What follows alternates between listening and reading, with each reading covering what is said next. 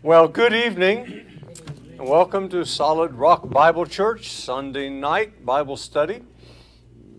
And we are glad to be able to gather together here and study the Word of God. And it's been something of an eventful day here at the church. In light of that, I just want to make sure that we reiterate to this to you: lock your car. Don't leave your keys in your car. Lock your car. Don't leave anything valuable, because even though we have somebody out in the parking lot, things can happen very fast, and as they did this morning. And so we just want to make sure that everybody is safe and your stuff is safe, but don't make it tempting. A couple of weeks ago, we had a break-in to the building, and then today we had a break-in to a car, attempted theft of a car. And as a result of that, the person did get keys to the building. The locks have all been changed now this afternoon. So if you have a key that used to fit this church, it will not work anymore. And you will be issued a code, and you will punch the code in to a keypad outside, and that will get you in. That way we don't have to make 120 copies of keys. So it went to a keys system, a code system outside this afternoon. So it's been kind of busy around here today. Anyway, we are here tonight to study the Word, and we're going to start with a word of prayer. Should we do that? Sam, I need you to pray for us tonight. I probably need to pray. Heavenly Father, we pray that tonight we'll be guided by your Holy Spirit as our instructor to spiritual truth. Father, that we will learn and draw closer to you with deeper faith and trust. Father, with a clearer view of our mission. Thank you for each person that is here tonight, Father. Have your will done in each life, Father, as they approach the Word tonight. Thank you for Pastor Jerry and his study. This we pray in Jesus' name. Amen. Amen. Well, we are looking at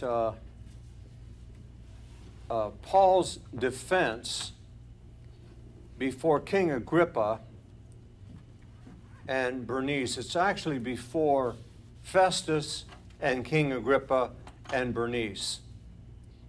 And I wanted to just make a little note of some. I think you have some notes in your handouts, maybe from last week or sometime.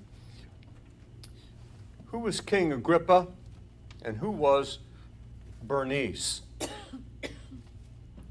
Well, King Agrippa was Herod Agrippa II, and he ruled from AD 27 until 92. He was the son of Herod Agrippa I, that's mentioned in Acts chapter 12. And he ruled over parts of Palestine from AD 53 until his death. Now, his sister was Bernice, and she was widowed when her second husband, Herod, king of Chelsea, died in AD 48. And from that time on, she lived with her brother.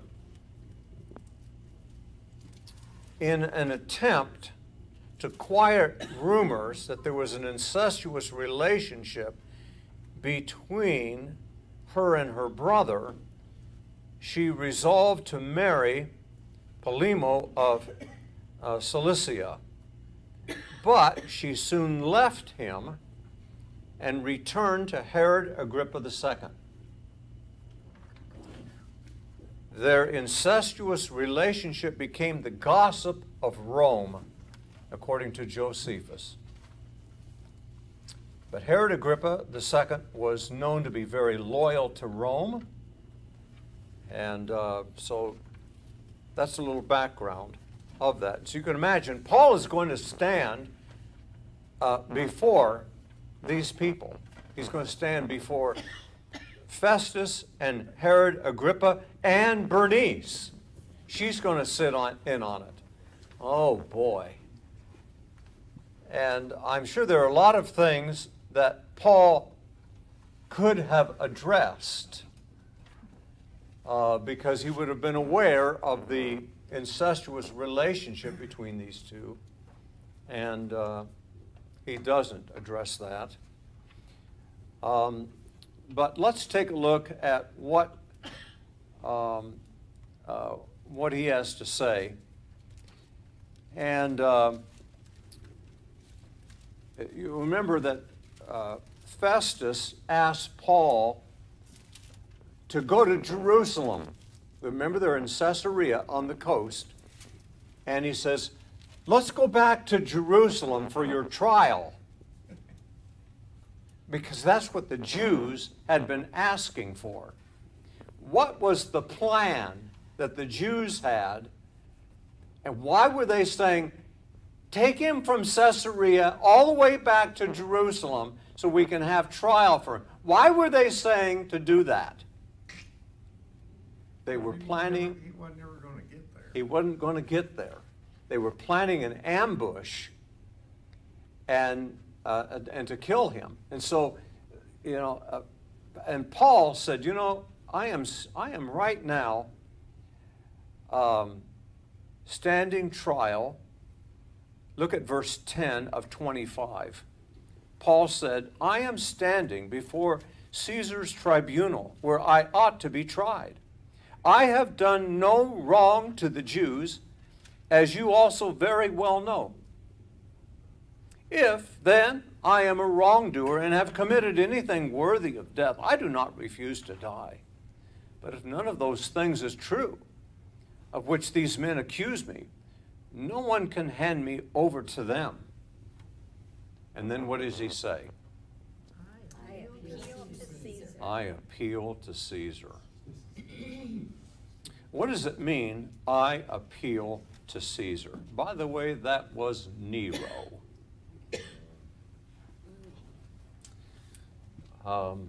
What does that mean, I appeal to Caesar? That was a Roman citizen's right for an appeal. Okay. To have a judgment reviewed. All right. I want to go to the Supreme Court. Which means he goes to Rome. He was going to go to Rome and appear actually before Caesar. I'm making an appeal. I wonder how many people did that. I don't know.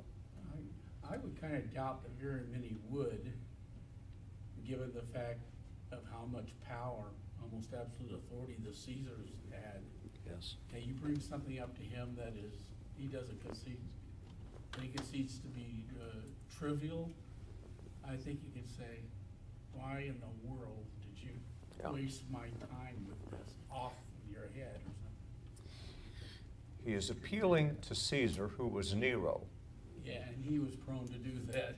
He was prone to do that. He was a little bit crazy in the head. He will eventually have Paul executed. But not this time, but the same emperor will eventually have Paul executed. And Peter. In about 68 or 69. 68. He'll have him executed in 68. But anyway, he makes his appeal to Caesar.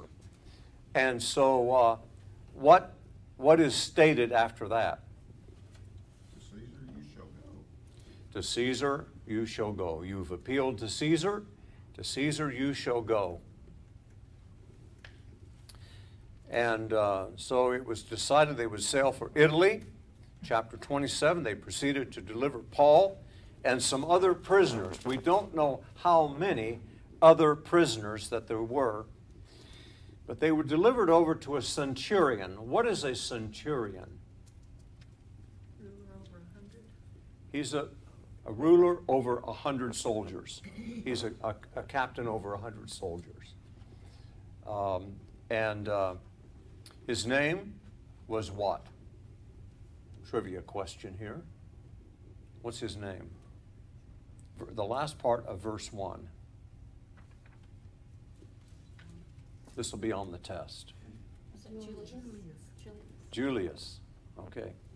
Julius. All right. And so they got on a ship, which was from Egypt, about to sail to the regions along the coast of Asia. And remember, where is Asia in that time? Where was Asia? Turkey. Today is Turkey. Okay, here we go. Thank you, Scott. So Asia is this area right here. Not very big, is it? Not very big. Just this area right up here is Asia. Just that light green color right there. That's Asia. Remember, Paul's been to Asia. Remember, he was at Ephesus? When he was at Ephesus, you remember it says the word of God went to everyone in Asia, which is an astonishing statement. But that was what they were saying. Okay, so anyway, this ship has come from down in here, and it's going up, probably loaded with grain. Heading up, it's going to go over to Asia, that area. So they put out to sea, and they were accompanied by Aristarchus. He was from Thessalonica. I just think it's kind of interesting to note that there were certain people from different places that Paul has gone and evangelized. Some of those people become very loyal to Paul, and sometimes they accompany him on his travels. I just think that's very interesting. And here's a guy from Thessalonica. Paul, no doubt, led this guy to the Lord, and now he's loyal to Paul. And, yeah, I'll go with you. I'll go with you to Rome. Let me come along. Now, what he's doing down there in Caesarea, I don't know. But anyway, he says, I'd like to go along. Okay. And then who else is traveling? Luke. How do we know Luke is along? We. This is one of the we sections of the book of Acts. And so when you're reading through, pay attention to whether or not it says they went here, they did this, they went there, or if it says we went here, we went there. Because Luke is the author, and sometimes he was in on the action, and sometimes he's not. But when he's in on the action, then he'll use the pronoun we. So he says we, and so we've got, Paul has at least these two companions with him that are traveling with him, along with this centurion who is in charge of him as a prisoner, and a bunch of other prisoners, and we don't know how many others, or why that those prisoners, we don't know anything about those prisoners. So they put out to sea under the shelter of Cyprus because the winds were contrary. That's verse 4. Now what that means is we are getting late in the season for traveling. Late September, October. By the time November rolls around, you didn't want to be on the Mediterranean Sea in a sailboat because the winter winds will have set in, and they're not going to allow you to go where you want to go unless you want to go where they're going. So it's not going to be a good trip. And so the shipping would stop in November. You would stop shipping things, and we're getting too close. We're getting to late September right now, and so it's already the winds, oh, must be an amber alert. Yep. Yeah. Wow, everybody got it. Everybody got it. That's scary. Mine's in the trunk. It's a black car. Some people that break into churches. Yeah, there we go, yeah. No, that's not it. Okay. Well, you know that everybody had their phone on. What does that tell you? Nah, Yeah. nah, nah. Yeah, what does that tell me? It tells me, Jerry, why didn't you turn your phone down? Mine's turned off and it went on anyway. Yeah, mine too. It goes anyway. Oh, does it go on anyway? Yeah, it overrides. All right, well, but I'll try to get rid of the spam while we're at it here. Yeah. Set it up here. One time I was praying or singing at a funeral. I don't remember which. I was up on stage, and my phone was on the front pew and started ringing. Oh, no. It wasn't the one thing I could do about it. No, it was over, like way over there. It was way at over. Pleasant Valley. Yeah. Yeah. So we couldn't do anything. So Oh dear. I'm sure that happened to the Apostle Paul. Then it throws up this picture on my page. All right, so he's made his defense. They've set sail, but the winds are contrary, and that's in verse 4. And then verse 5, when we had sailed through the sea along the coast of Cilicia and Pamphylia, we landed at Myra in Lycra. Okay, let's go back to the map. So they started down here in Caesarea. Remember, they had been in Jerusalem. The Jews said, "Oh, go to Jerusalem." Well, on the way, they were going to waylay them. All right, so he appeals to Caesar. He's in Caesarea. They sail up to Sidon, and then catch another boat and go on the east side of Cyprus, and then they have gone through Cilicia, gone past that, and Pamphylia. That's in your text. And now they've come to Myra. Here they change ships to a grain ship that's sailing for Italy. Okay. And but it's not good sailing weather. There, the centurion found an Alexandrian ship sailing for Italy, and he put us aboard it. And when we had sailed slowly for a good many days, and with difficulty had arrived off of Sindus, since the winds did not permit us to go farther, we sailed under the shelter of Crete off Simone, and with difficulty sailing past it, we came to a place called Fair Havens, near which was the city of Lasea. So let's go back to the map.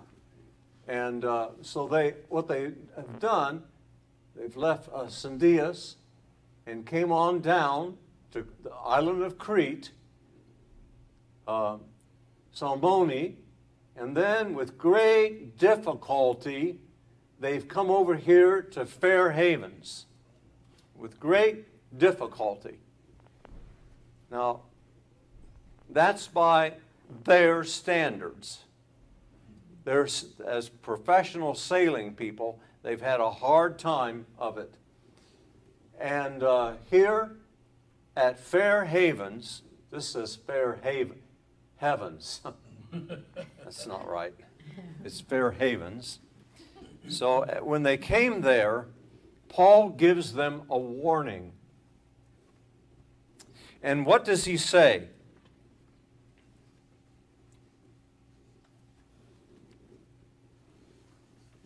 Let's look at verse 9. When considerable time had passed and the voyage was now dangerous, since even the fast was already over. What is the fast that we are talking about here? Well, this would have been Yom Kippur, okay? The fast of Yom Kippur. So we are late September, early October. That's how we know our dating in here. The fast was already over. Paul began to admonish them. Look at verse 10. And he said to them, what? Somebody read verse 10 for me. Then I perceive that the voyage will certainly be with damage and great loss, not only of the cargo and the ship, but also of our lives. Okay, now, Paul is addressing the centurion. He's addressing the captain, the owner of the ship even. Now listen, guys. Now he's a prisoner, but he's taking charge, in a sense, and saying, now listen to me. This is what I perceive is going to happen. And so they listen to him, right? Verse 11. Somebody read verse 11. But the centurion was more persuaded by the pilot and the captain of the ship than by what was being said by Paul. All right. They think we can make it. All right. Now look at verse 12. Because the harbor, Fair Havens, was not suitable for wintering, the majority reached a decision to put out to sea from there if somehow they could reach Phoenix. Now let's look back at, and we'll see Phoenix. How many of you have ever been to Phoenix?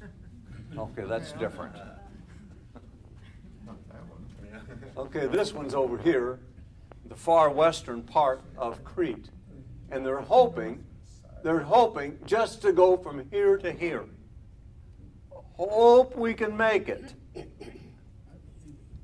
And they get this gentle wind.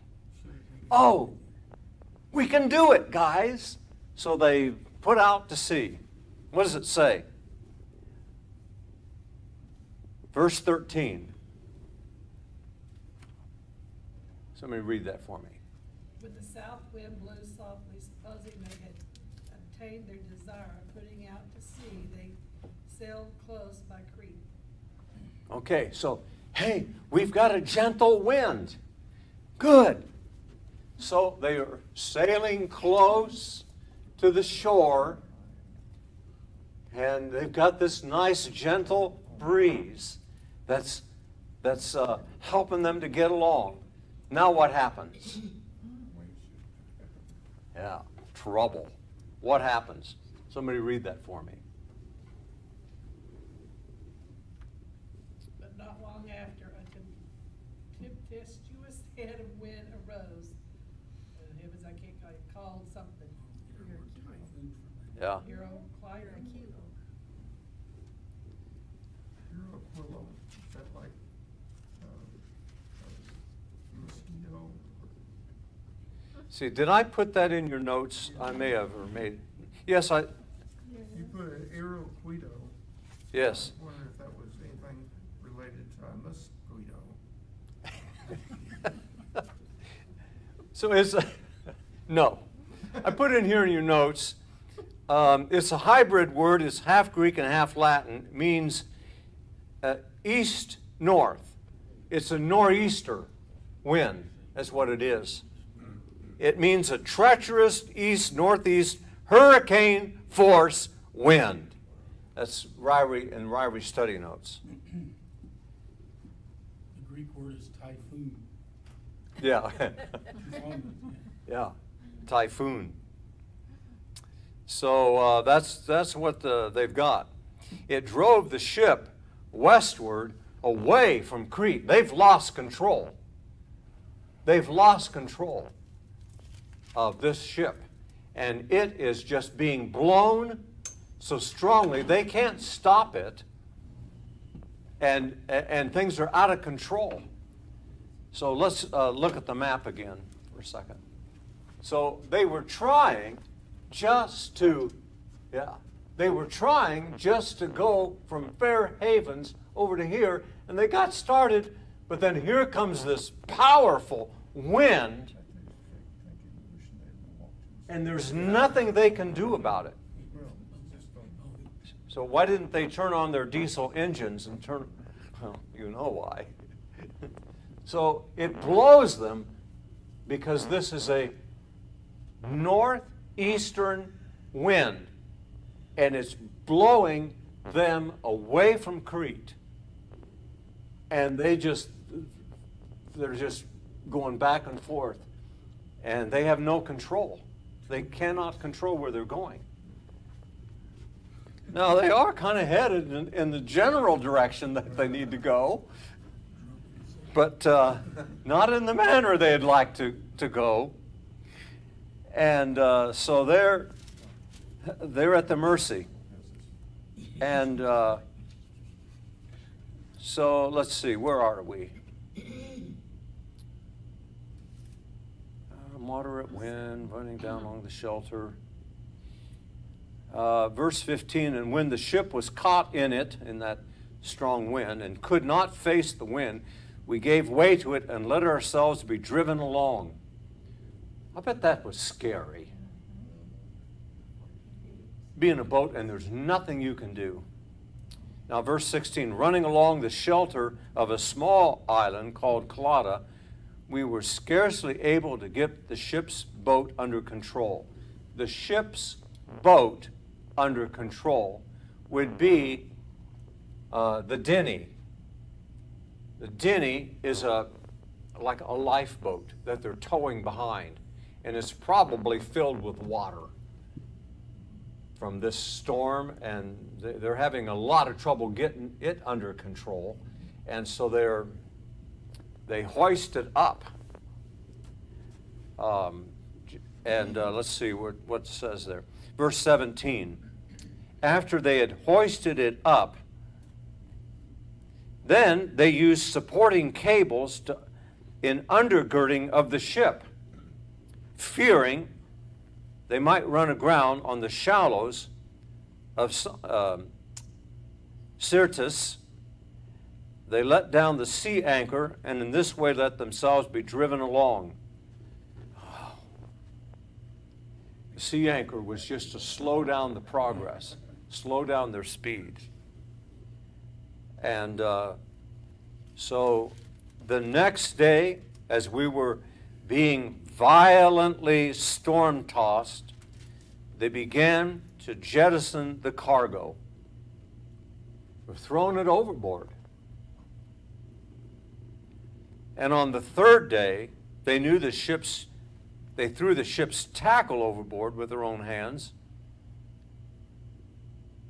Verse 20, since neither sun nor stars appeared for many days, and no small storm was assailing us, from then on, verse 20 says, all hope of being saved was being gradually abandoned. So they're all coming to the conclusion, we are going to die at sea. We are all going to be baptized. Baptized? It's very interesting. The word baptizo, which we translate as baptism, means to dip or to dunk, or it means to die at sea. So if you said, the ship that they were on was baptized, what that meant was the ship went down and the people died. And they called that baptizo, baptism. It's very interesting because the picture of baptism is that we are buried with Christ. That's death. That's burial. And raised again to newness of life. Only if you were baptized in a ship, you were not raised again to newness of life. But that was a common use of that. It was also used, let's say that you wanted to dye some cloth. What are you doing today, Patty? I'm baptizing. You're baptizing? What are you doing? I'm baptizing, I've got some linen and I need to baptize it today. Oh, and in that conversation, everybody here would know that Patty is going to be dyeing cloth today, because that was the common use of that. And you're going to be dipping this thing in a dye and letting it sit there for a while. Oh, yeah, he wants me over here. He was out of the camp. Okay, I was out of the picture. And so in baptism, we think of that as only a spiritual thing, but in the first century, the word was not simply used of spiritual thing, it was used of these common other things, and one of them was dying at sea. And so there was great danger. All these people think, I'm about to be baptized. I'm about to be baptized. I'm about to die at sea. That's what they would be thinking. They've lost all hope, says verse 20. We've lost all of our hope of making it through this. Then comes a great I told you so. Yes, here comes the I told you so section. Verse 21. Randy, why don't you read the I told you so section? When they had gone a long time without food, then Paul stood up in their midst and said, Men, you ought to have followed my advice, and not to have set sail from Crete and incurred this damage and loss. All right, there's the I told you so. But he's not done with his little speech. And verse 22, Yet now I urge you to keep up your courage, for there will be no loss of life among you, but only of the ship. For this very night, an angel of the God to whom I belong and whom I serve stood before me, saying, Do not be afraid, Paul. You must stand before Caesar, and behold, God has granted you all those who are sailing with you. Therefore, keep up your courage, men, for I believe God that it will turn out exactly as I've been told. But we must run aground on a certain island. Now, I want you to notice, Paul has started out as a prisoner. He would have zero clout, right? As a prisoner. You're a prisoner. Just like the other prisoners on this. He is gradually gaining some clout. He said when they were back at Fair Havens, don't set sail. If you do, it'll end in tragedy, in great loss. Don't pay attention to him. I told you so,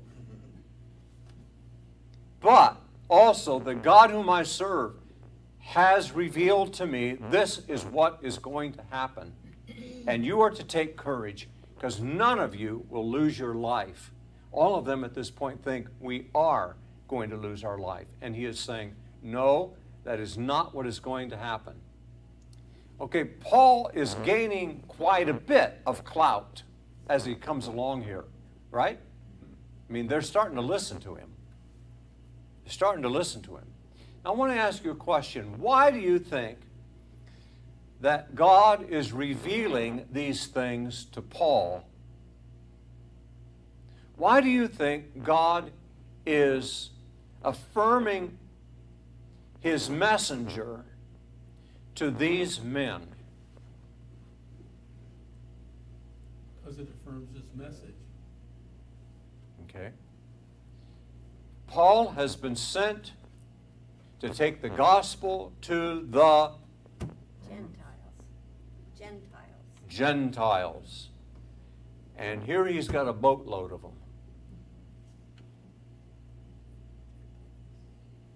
And in order for these people to listen to Paul, God has to affirm Paul as his messenger.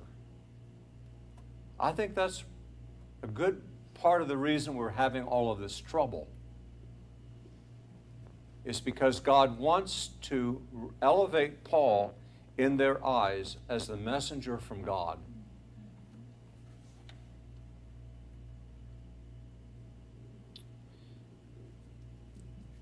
And so they are,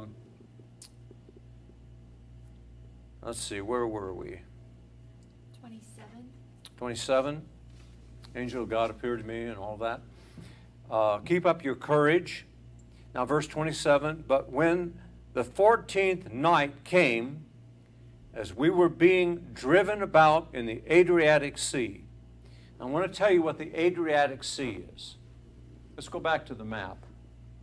Oh, I've got it up here. It's the Mediterranean Sea east of Sicily. And while we have this slide up, it says they will do some soundings, which means they're going to find out how deep the water is. And they find out it's 20 fathoms. A fathom is about 6 feet. So if my math serves me correctly, 20 fathoms is 120 feet, right? Nobody is agreeing with me. 15 fathoms, about 90 feet. All right, what does that mean? The water is getting shallower. Okay, we only have 90 feet. All right, that means we were approaching land. Remember, we're in a storm. They can't see much. And it's night, and they can't see much. And the radar isn't working. And their sonar isn't working. Okay? So they've got, they're making soundings and finding out how deep is the water. Oh, it's getting shallower.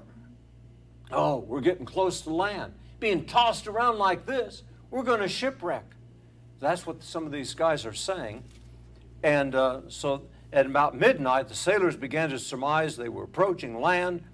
They took soundings, found it 20 fathoms. A little further, took it and found it to be 15 fathoms. Verse 29, fearing that we might run aground somewhere on the rocks, they cast 4 anchors from the stern and wished for daybreak. Why do they want daybreak? So we can see what's going on. I don't know if you've ever been out in the middle of nowhere at night on a cloudy night. Have you ever been at a place that is absolutely pitch black? You know, if it's not cloudy, you can see some stars and maybe the moon is shining and you can see, you know, objects around. That's nice.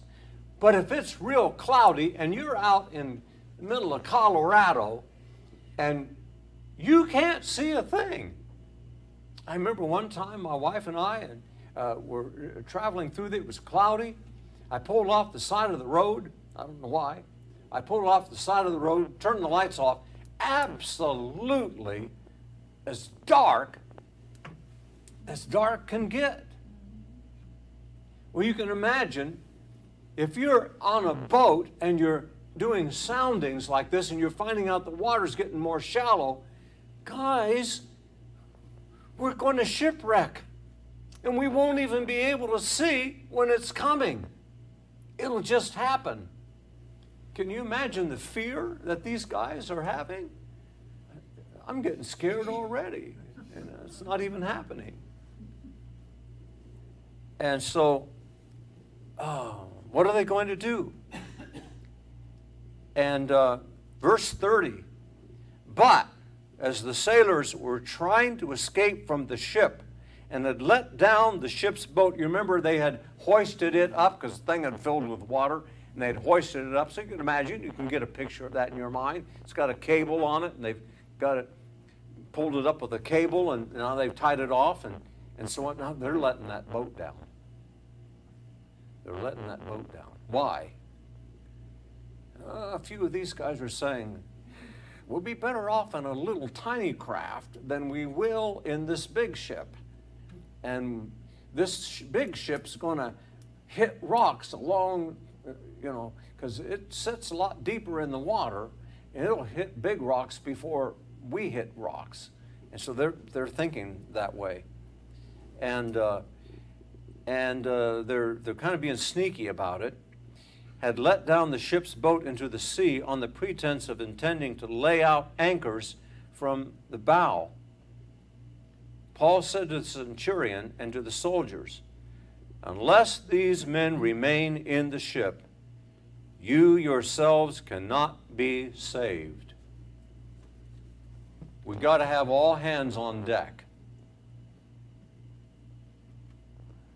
There's only one way. What's that? There's only one way. There's only one way that we're going to get saved. We're going to have all these people here. How much clout does Paul have at this point? Look at verse 32. Jeff, would you read that for us? Verse 32.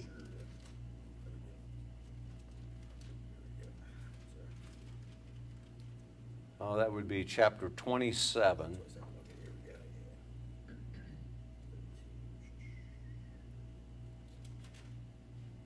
Chapter 27, verse 32. All right, here we go.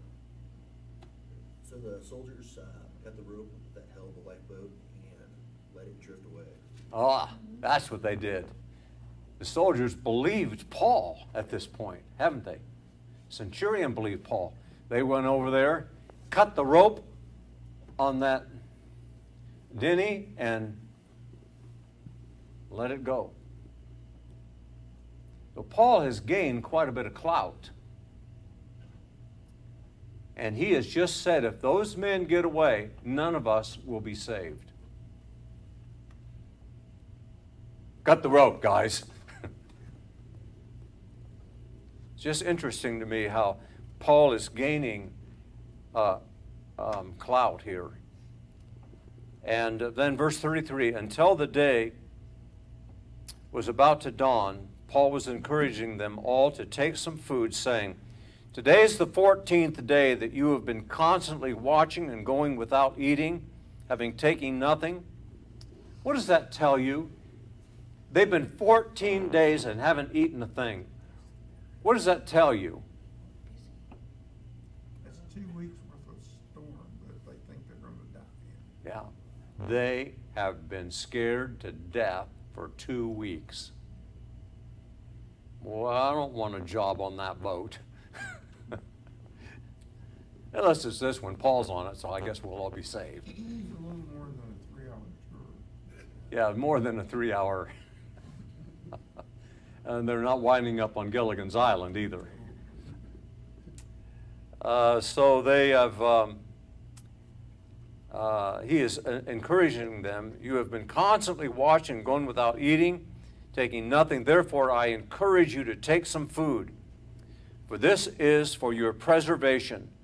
For not a hair from the head of any of you will perish.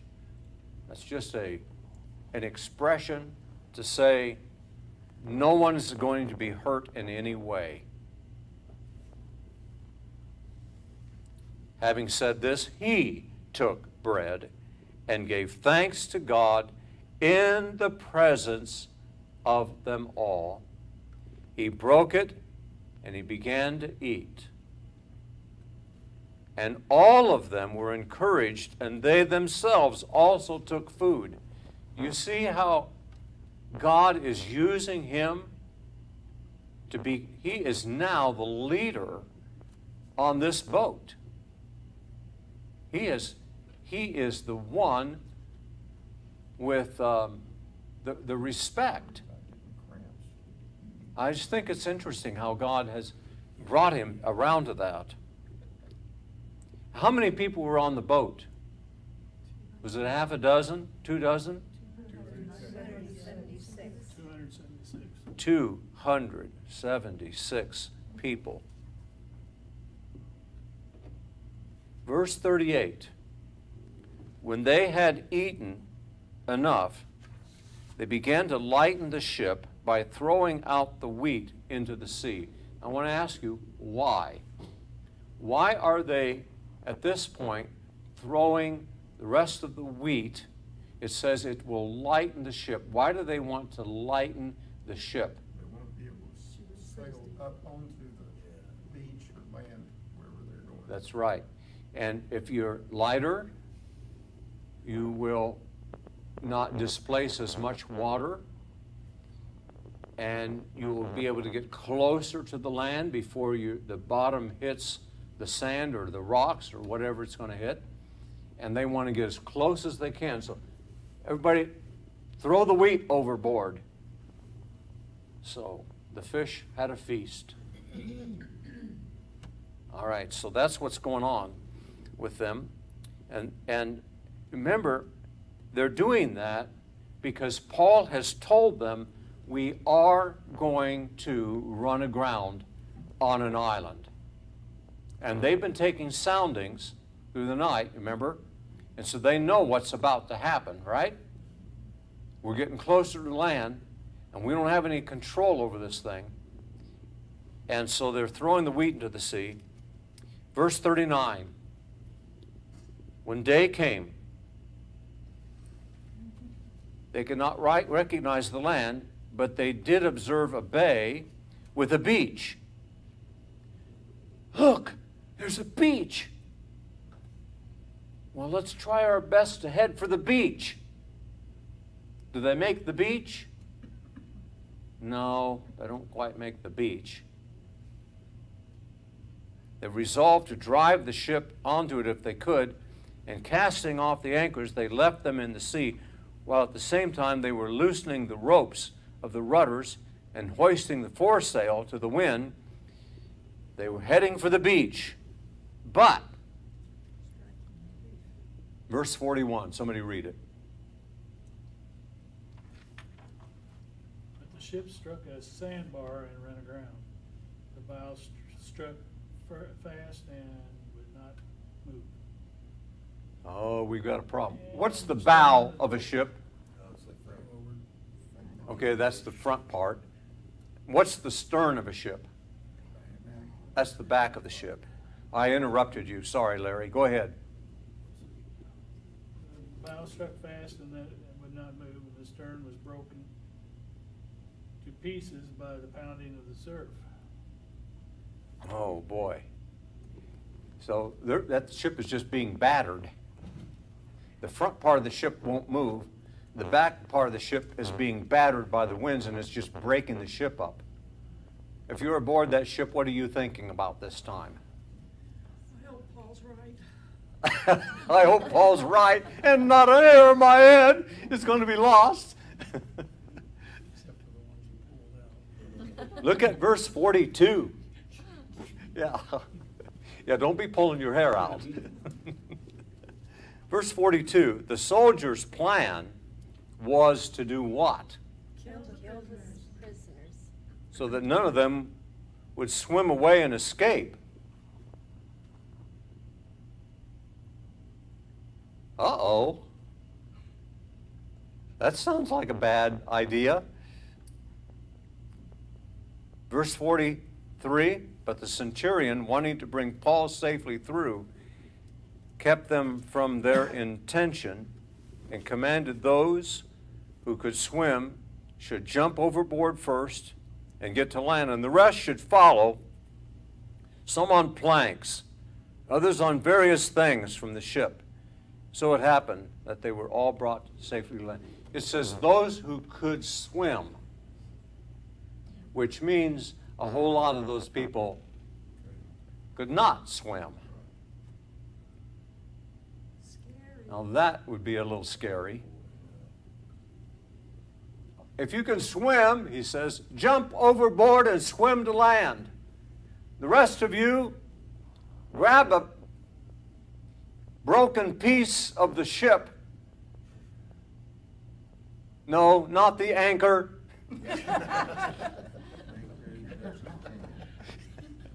Something that floats. grab it, and make your way to the land. So that's what they do. And in this way, how many of them are saved? All. All of them, yeah. Do you think Comment? that any of the prisoners were restrained in any way that would keep them from being able to swim as well? It doesn't say that they were restrained at all. The centurion would be the boss. And so if he said, no, don't kill them, let them swim ashore. I think everybody was smart enough probably to figure out Paul's the one that knows what he's talking about, so we better follow his orders and we better just let these guys swim to shore. He's batting 1,000 up to this point, so. Yeah, he's batting 1,000 up to this point.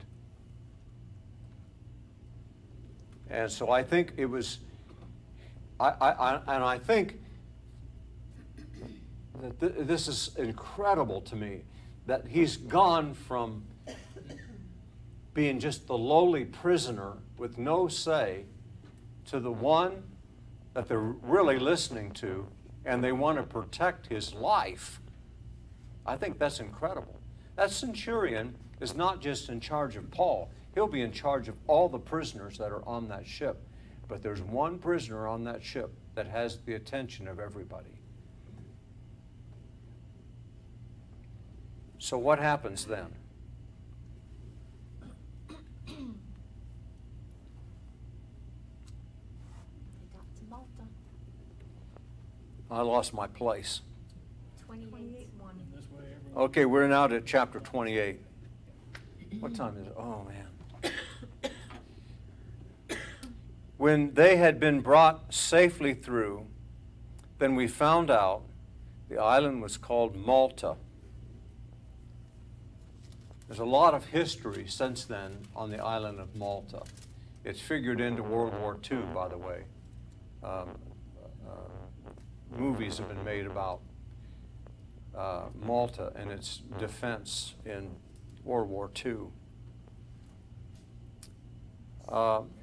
Verse 2, the natives showed us extraordinary kindness,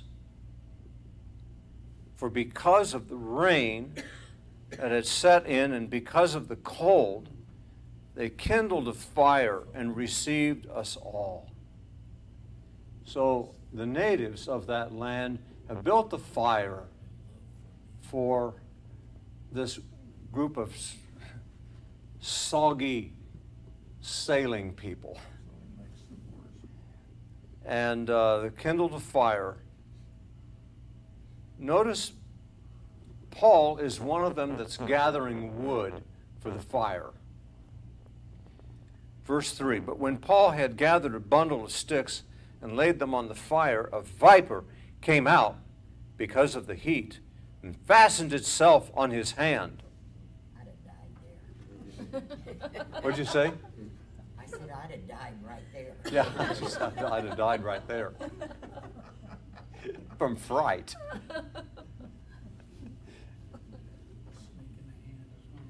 So, viper latches itself. The natives are looking at that.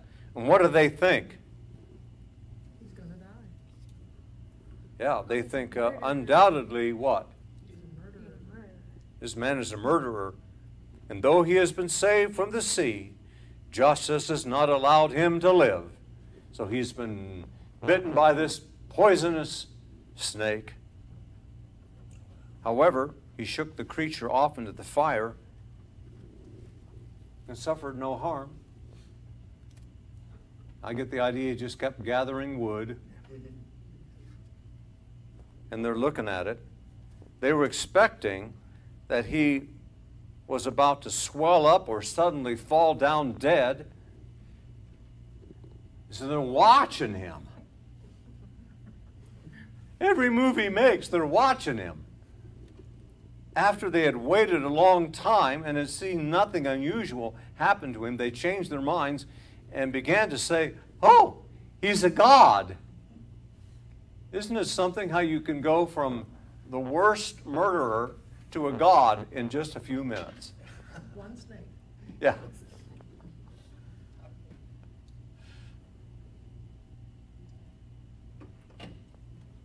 Verse 7. Somebody read for me, because this gets kind of interesting how God is going to work. And the neighborhood of that place were lands belonging to the leading man of the island, named Publius, who welcomed us and entertained us courteously 3 days. Wasn't that something? And there's this leading man on the island, and he is saying, listen, you guys, I'll put you up, and I will take care of your needs. And so he does that for 3 days. And it happened that the father of Publius was lying in bed afflicted with a recurrent fever and dysentery. Paul went in to see him, and after he had prayed, he laid his hands on him and healed him. I think it's kind of interesting. The first thing Paul did was to pray. I think he prayed, Lord, do you want to heal this man through me? I think he's praying about that. I wonder, Lord, do you want me to be used to heal this man? And somehow or another, Paul got that confirmation. Yes, Paul, I want to heal this man, and I want to use you. And so he prayed for him, laid his hands on him, and he healed him. When that happened, the rest of the people on the island who had diseases were coming to him and getting cured.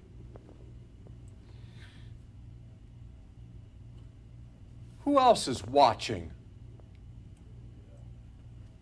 Everybody who has been on the boat. You know, the guy that said we shouldn't have left Fairhaven, the guy that said this is what's going to, the guy that said not a hair of your head will be lost.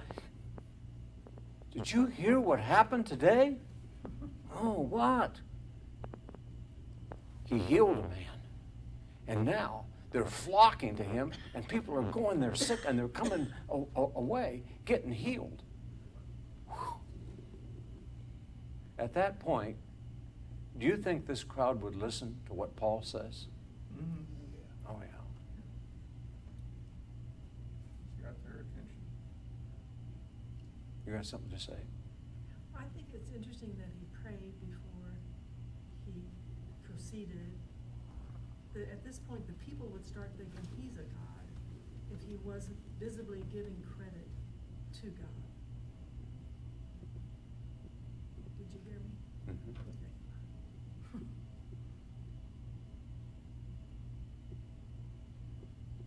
So we don't hear Paul saying, the reason I didn't fall over dead is because of God healing me. He doesn't say that.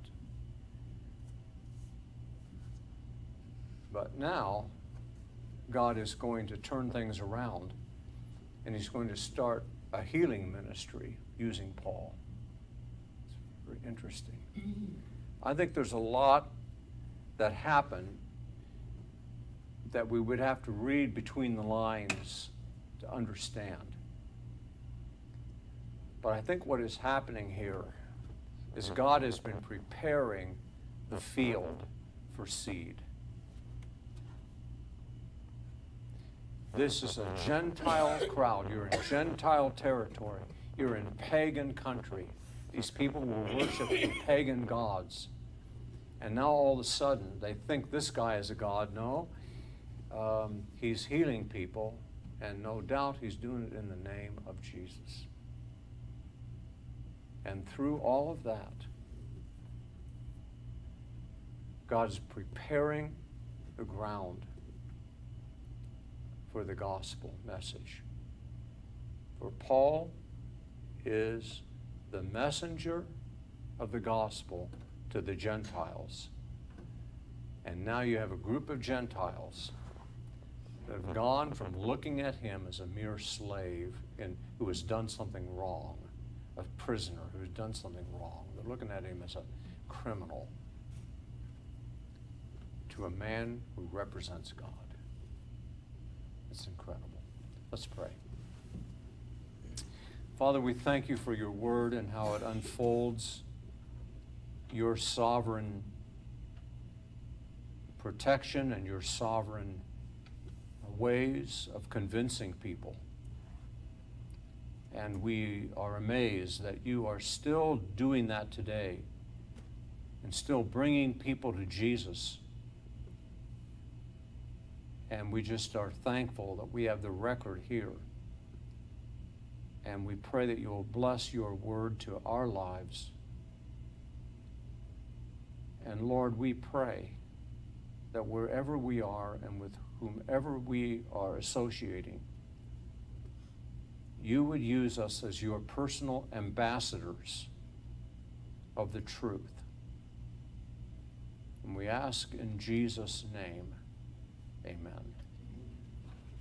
It doesn't say that he preached the gospel No, there, it does doesn't. though? I say you probably have to read between the lines here. Because my guess is, I don't know, I can't imagine him not preaching the gospel. We have to read between the lines there. He has 3 days at that man's house. Yes, it does. We'll pick it up right there next week, okay?